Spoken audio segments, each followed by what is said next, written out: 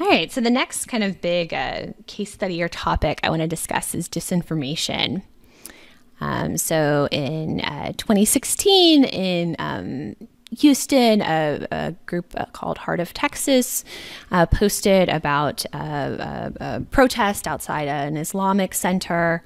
They told people to come armed. Another Facebook group posted about a counter protest to show up supporting freedom of religion and inclusivity.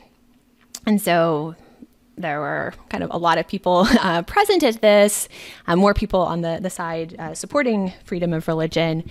And a reporter, though, for the Houston Chronicle noticed something odd, which he was not able to get in touch with the organizers for either side.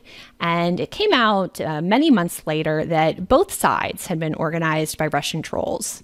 And so this is something where you had the people protesting were, genuine Americans kind of protesting their beliefs, but they were doing it in this way that had been kind of completely framed very disingenuously by Russian operatives.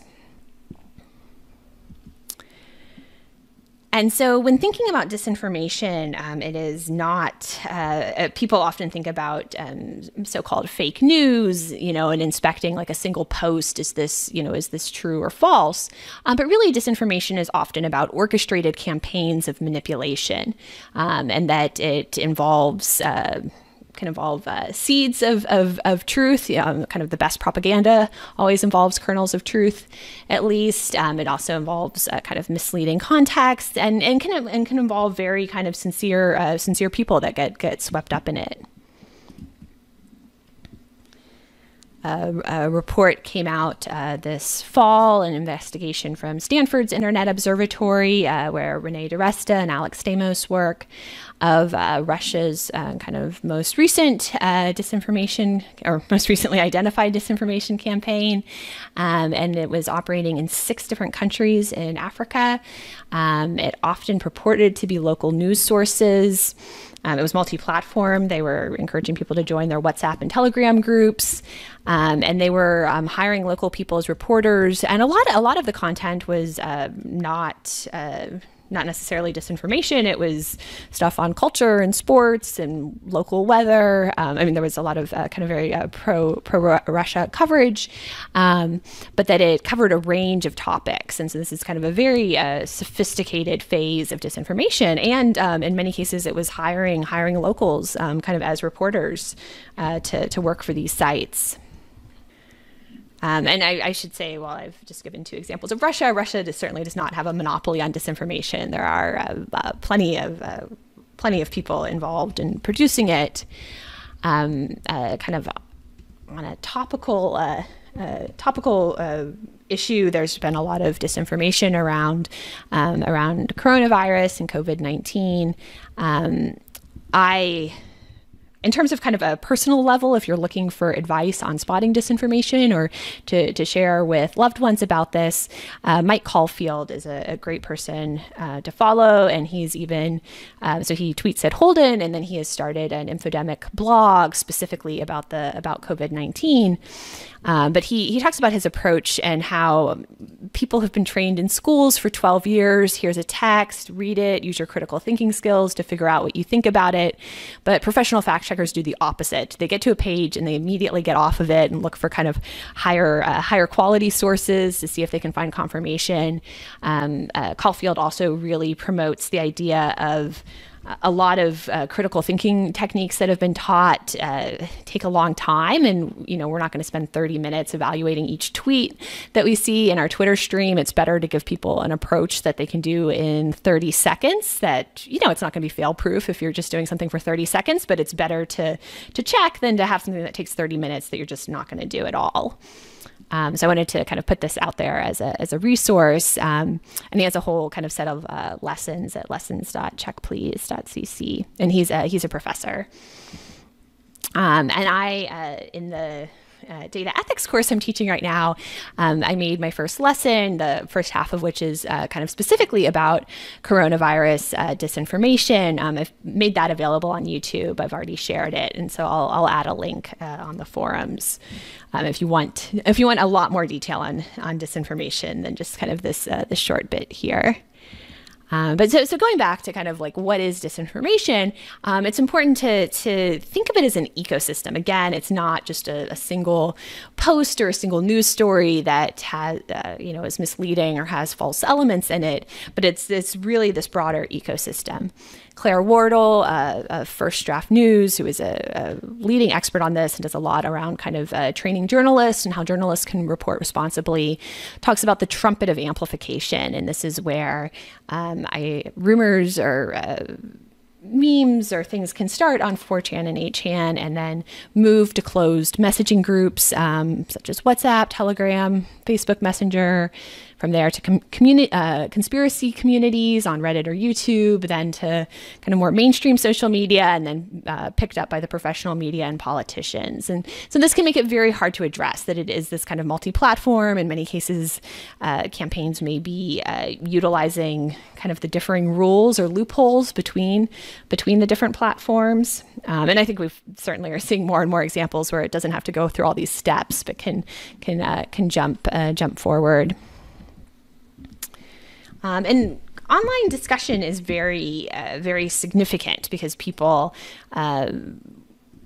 it helps us form our opinions. And this is tough because I think most of us think of ourselves as pretty independent minded, but discussion really does, we evolved as kind of social beings and to be influenced by people in our in-group and in opposition to people in our out-group.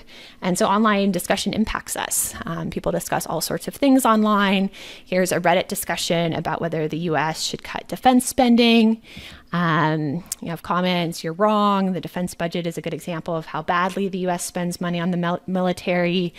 Someone else says, yeah, but that's already happening. There's a huge increase in the military budget. The Pentagon budget's already increasing.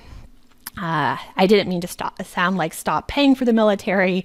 I'm not saying that we cannot pay the bills, but I think it would make sense to cut defense spending. Does anyone want to guess what subreddit this is from? Oh.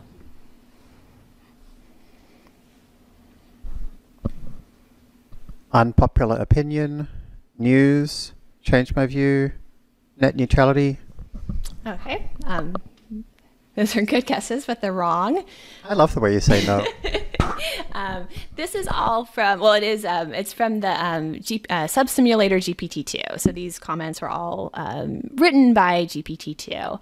And this is in good fun. It was clearly labeled on the subreddit that it's coming, and GPT-2 is a language model from OpenAI that was kind of in a trajectory of research that many groups were on. And so it was released, I guess, about a year ago. And should I read the unicorn story, Jeremy? Okay, so if, many of you have probably seen this. So here, and this was cherry picked, but this is still very, very impressive. So a human written prompt was given to the language model. In a shocking finding, scientists discovered a herd of unicorns living in a remote, previously unexplored valley in the Andes Mountains. Even more surprising to the researchers was the fact that the unicorns spoke perfect English. And then the next part is all generated by the language model. So this is a deep learning model that produced this, and the computer model generated Dr. Jorge Perez and what appeared to be a natural fountain surrounded by two peaks of rock and silver snow. Perez and the others then ventured further into the valley. By the time we reached the top of one peak, the water looked blue, with some crystals on top, said Perez. Perez and his friends were astonished to see the unicorn herd. These creatures could be seen from the air without having to move too much to see them. They were so close they could touch their horns. While examining these bizarre creatures, the scientists discovered that the creatures also spoke some fairly regular English. Perez stated, "We can see, for example, that they have a common language, something like a dialect or dialectic." And so I think this is really compelling prose to have been generated by a computer in this form.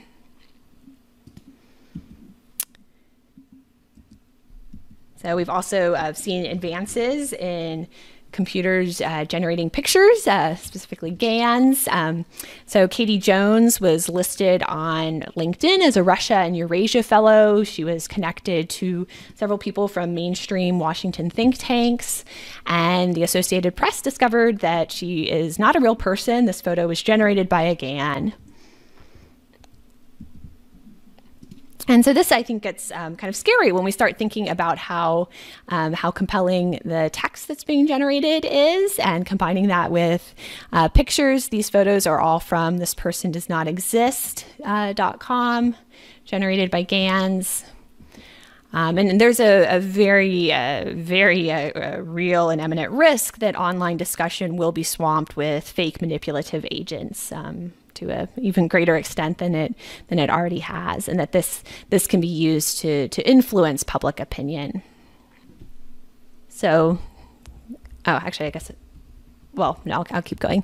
Going back in time to 2017, the FCC was considering repealing net neutrality, and so they opened up for comments to see, how do Americans feel about net neutrality. And this is a sample of many of the comments that were opposed to net neutrality. They wanted to repeal it. And it included, I'll just read a few clips. Americans, as opposed to Washington bureaucrats, deserve to enjoy the services they desire. Individual citizens, as opposed to Washington bureaucrats, should be able to select whichever services they desire. People like me, as opposed to so-called experts, should be free to buy whatever products they choose. And these have been helpfully color-coded, so you can kind of see a pattern that this was a bit of a Mad Libs, where you had a few choices for green for the first noun, and then in orange or red, I guess it's as opposed to or rather than. Orange, we've got either Washington bureaucrats, so-called experts, the FCC, and so on.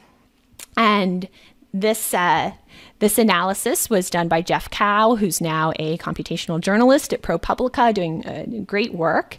And he did this analysis, discovering this campaign in which these comments were designed to look unique, but had been created kind of through some mail merge style, kind of putting together a Mad Libs. Yes. So this was great work by Jeff.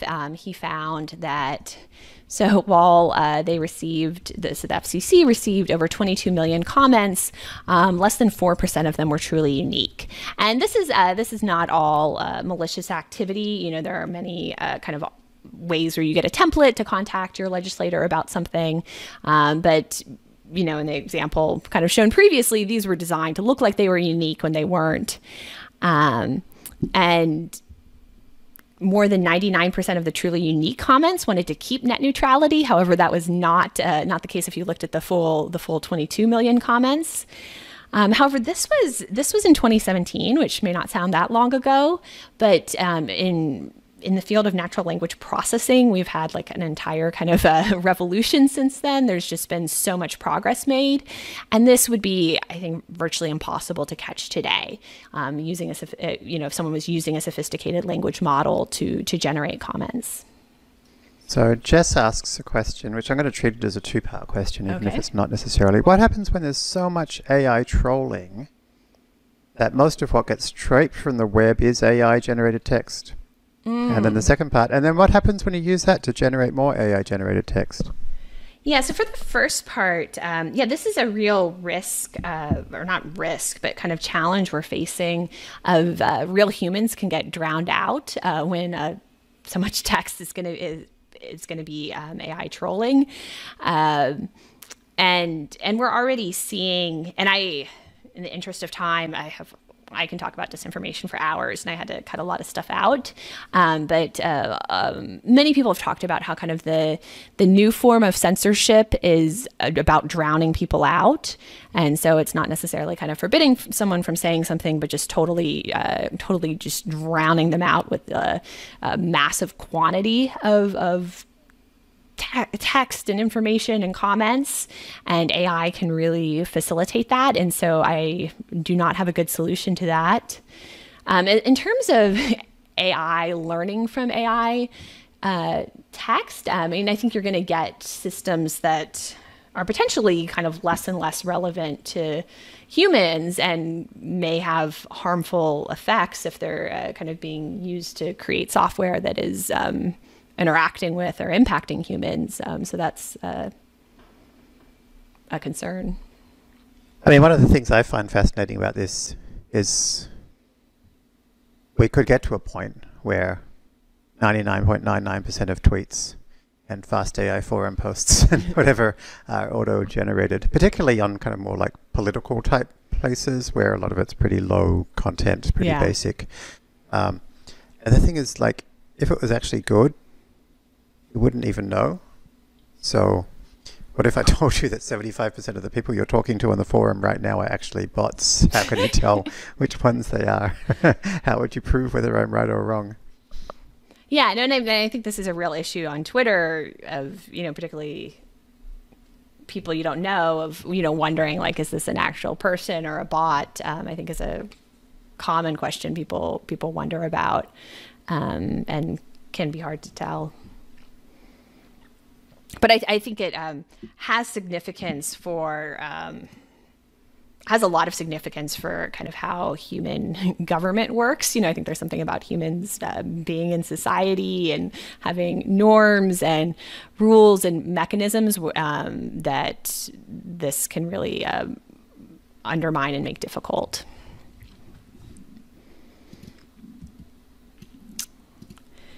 And so when GPT-2 came out, Jeremy Howard, co-founder of Fastai, was quoted in the Verge article on it. I've been trying to warn people about this for a while. We have the technology to totally fill Twitter, email, and the web up with reasonable sounding, context-appropriate prose, which would drown out all other speech and be impossible to filter.